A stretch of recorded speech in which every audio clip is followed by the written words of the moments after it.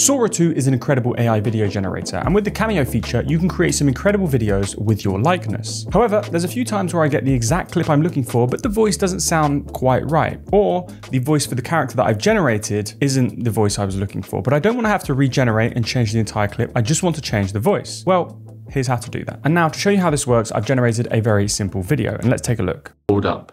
How do I make sure the voice in my Sora 2 generations is perfect? So imagine this was the exact video I was looking for, but I wanted to change the voice. Well, I would have to do this with the ElevenLabs Voice Changer. And the way I do that is I would go ahead and download the video. I then sent that video to my computer using AirDrop. And now, as you can see, I have it in Premiere Pro. And then in Premiere Pro, all I'm going to do is actually export the timeline of the clip. However, if there was only a specific section in the clip that I wanted to export, I would go ahead and set an in and out point to the specific section. So if I had a video clip with two different characters, but I only wanted to swap the voice for one character, I would make sure that I only select the segment of the character that I want to change the voice for. And so here I hit Command M, and now I can simply export the audio. So let me just set this to original audio, and then I make sure that I've selected the waveform audio format and click export. Now in ElevenLabs, to change our voice, we're going to use the voice changer, and I can simply click on voice changer in the left toolbar right here. Now I'm going to upload the audio that we've just exported from Premiere Pro, which is our original audio from the Sora video. So I click upload, and then I select original audio. On the right here, we have a bunch of different settings, but the only one I'm going to change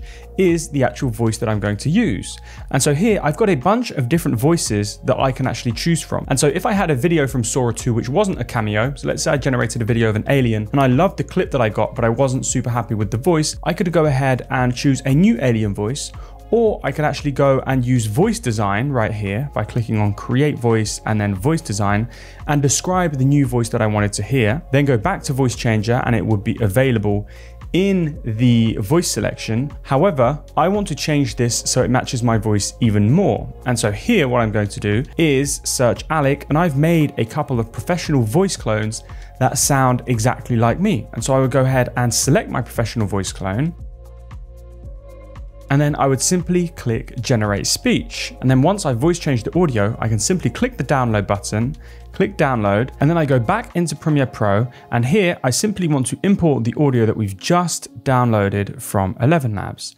And now I want to match up the audio waveforms. And as you can see, these match up quite nicely.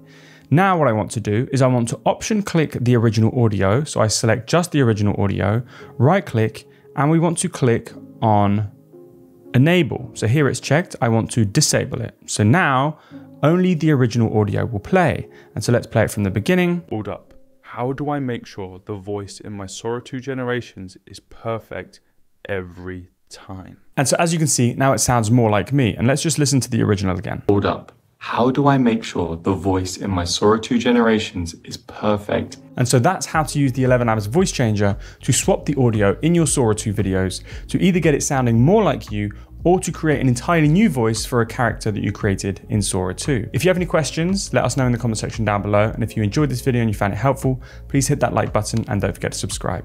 Thanks for watching.